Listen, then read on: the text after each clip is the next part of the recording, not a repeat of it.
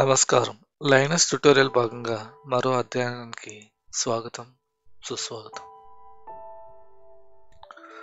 గత కొద్ది రోజులుగా లైనక్స్లో తరచూ వాడే కమాండ్స్ని మనం చాలా క్లుప్తంగా ఒక్కొక్క ఎగ్జాంపుల్ ద్వారా, అలాగే తరచూ మనకి ఎక్కడ ఇది ఉపయోగపడుతుంది అనేది వివరంగా తెలుసుకుంటూ నేర్చుకుంటూ వస్తున్నాం. ఆ క్రమంలో ఇవాళ మనం చూడబోయే కొత్త కమాండ్ diff. DIFF. డిఫ్ అంటే డిఫరెన్స్ బిట్వీన్ టూ అని మీరు చెప్పచ్చు. రెండు ఫైల్స్ ఉన్నాయి. రెండు ఫైల్స్ ఆల్మోస్ట్ నాకు ఒకే విధంగా ఉన్నాయి. దాంట్లో అసలు ఏం వ్యత్యాసం అనేది నాకు తెలియట్లేదు. అలాంటప్పుడు ఈ కమాండ్ వాడచ్చు. ఈ కమాండ్లో మీకు ఎంత క్లారిటీగా వస్తుందంటే లైన్ బై లైన్ టెస్ట్ చేసి ఏ లైన్ దేంట్లో ఉంది, ఏ లైన్ దేంట్లో మిస్ అయ్యి ఉంది అనేది తెలుస్తుంది. ఇది ప్రత్యేకించి సాఫ్ట్వేర్ డెవలప్మెంట్లో మనం కొన్ని ఫైల్స్ డూప్లికేట్ చేయాల్సి వస్తుంది. అలా డూప్లికేట్ చేసేటప్పుడు కొన్ని ఫైల్స్ మిస్సింగ్ అవటం, లైన్స్ మిస్సింగ్ అవటం, ఇలాంటి సినారియోలు ఇది మనకి చాలా ఉపయోగకరంగా ఉంటుంది. దీని ఇప్పుడు ఒక ఉదాహరణ ద్వారా అర్థం చేసుకోవడానికి ప్రయత్నిద్దాం. ముందుగా నేను రెండు ఫైల్స్ క్రియేట్ చేస్తున్నాను. ఒకటి EMP అని,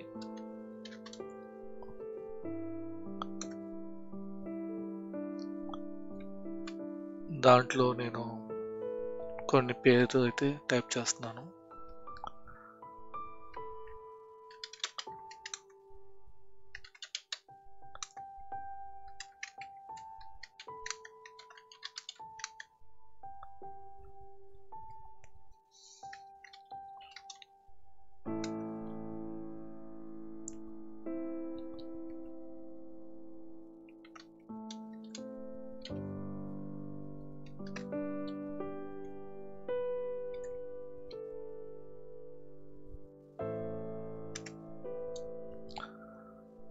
అదే విధంగా ఇంకో ఫైల్ క్రియేట్ చేస్తున్నాను.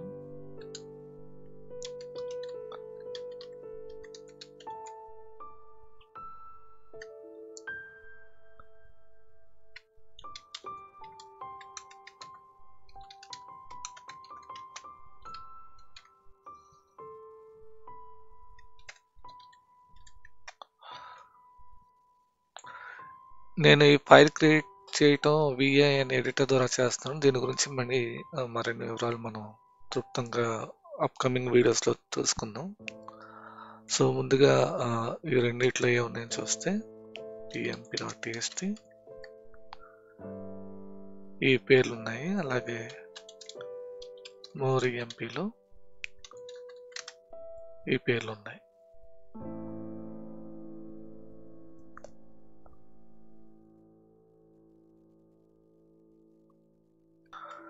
ఇప్పుడు రెండు ఫైల్స్లో మనకి వ్యత్యాసం ఏంటని తెలుసుకోవాలంటే మనం వాడాల్సిన కమాండ్ diff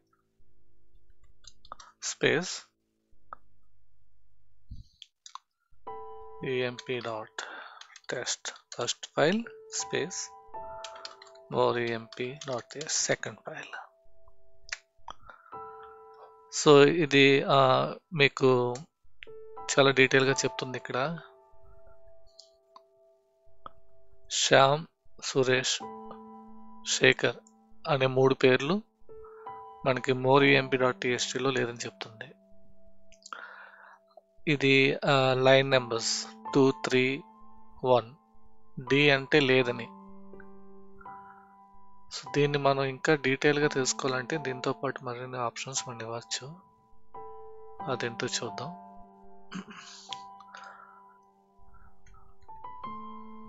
-y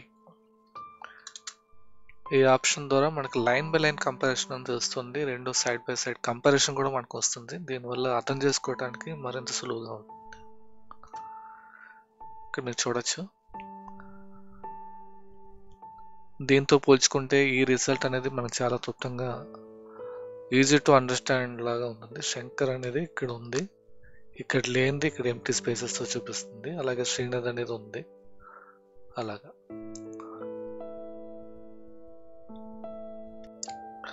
ఇదే విధంగా మనం ఒక 2 డైరెక్టరీస్ కూడా మనం కంపేర్ చేయొచ్చు. దానికి వాడాల్సిన option diff-r.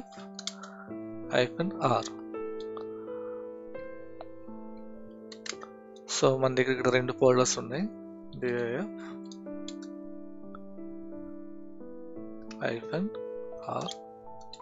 test1 test2. R అంటే రికర్సివ్, మనం ఇంతకుముందు వీడియోలో కూడా చూసాం. సో మీరు ఇక్కడ చూస్తే డిఫరెన్స్ ఏమి లేవు, దేంట్లో ఉన్నాయి దాంట్లో ఉన్నాయి అన్నట్టుగా ఇక్కడ చూపిస్తుంది. సో ఇదే కంపారిజన్లో మనం ఫైల్స్ కానివ్వండి, ఫోల్డర్స్ కానీ చేయొచ్చు. మనం ఎప్పుడూ చూసేలాగా దీని గురించి మరిన్ని వివరాలు కావాలంటే మనం మ్యాన్ కమాండ్ కానీ హెల్ప్ కమాండ్ కానీ వాడి దాంట్లో ఉన్న ఆప్షన్స్ మొత్తం మనం చూసుకోవచ్చు.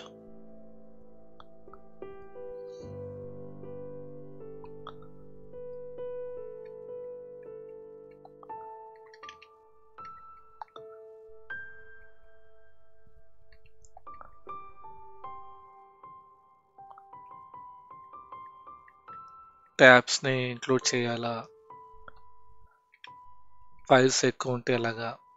ఇక్కడ చూడండి మనం వాడిన command are recursively compare any sub directories.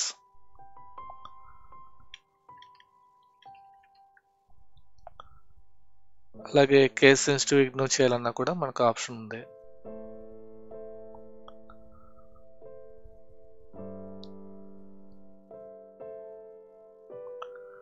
From file to file, ఈ ఫైల్ నుంచి ఈ ఫైల్ కంపారిజన్.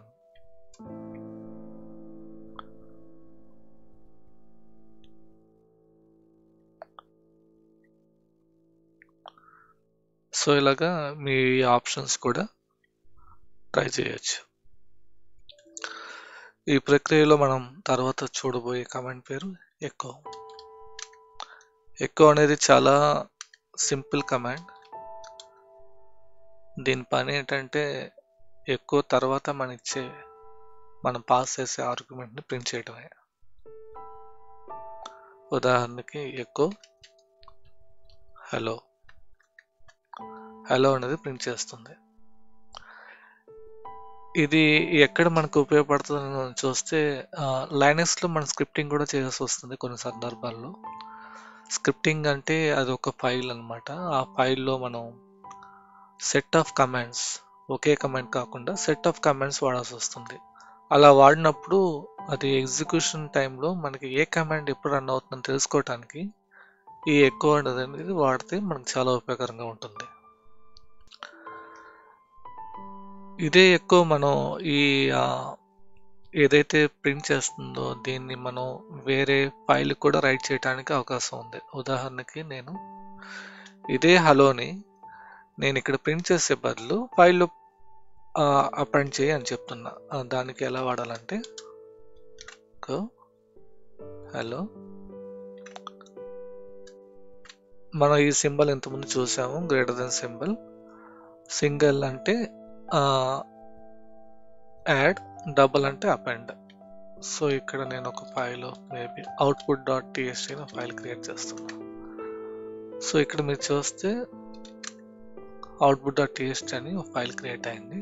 దాంట్లో ఉన్న కంటెంట్ చూడాలంటే క్యాట్ కమాండ్ వాడుతున్నాం, output.txt. మీరు చూస్తే నేను హలో అని టైప్ చేసింది output.txtలో అయింది. ఇక్కడ స్టాటిక్ కంటెంట్ వాడా నేను, ఇలాగే డైనమిక్ కంటెంట్ కూడా మనం రైట్ చేయొచ్చు. ఉదాహరణకి ఎకో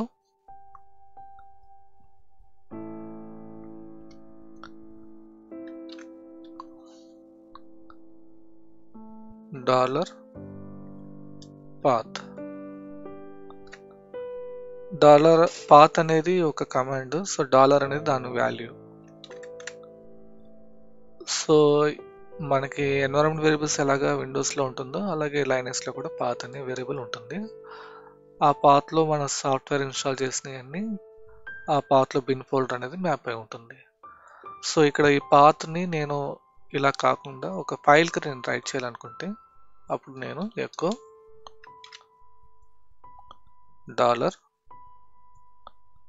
$path. సో ఇది నేను డైనమిక్ కోసం మీకు ఎగ్జాంపుల్ ఇస్తున్నాను.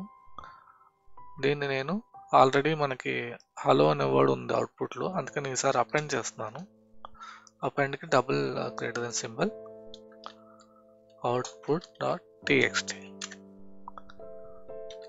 ఇప్పుడు మనం దాంట్లో రైట్ అయిందో లేదో చూద్దాం. చూస్తే మనకి అది ఇది రౌట్ అయింది.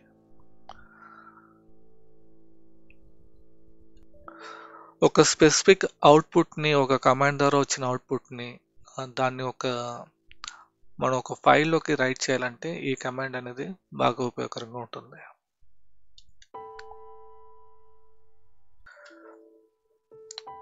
ఈ ఎకో అనేది మనకి చాలా విధాలుగా ఉపయోగపడుతుంది. ఉదాహరణకి ఇప్పుడు ఇందాక మనం చూసినట్టు పాత్ అనే వేరియబుల్కి ఏం వాల్యూ ఉందని తెలుసుకోవటానికి, అలాగే ఇంకో ఎగ్జాంపుల్ వస్తే మనకి రూట్ డైరెక్టరీ అని ఒకటి ఉంటుంది, హోమ్ డైరెక్టరీ అని అంటారు. అది ఏంటో తెలుసుకోవాలంటే ఎక్కువ మన హోమ్ డైరెక్టరీకి వాడే సింబల్ టిల్డ్, ఇది హోమ్ డైరెక్టరీ అని తెలుసుకుంటాం.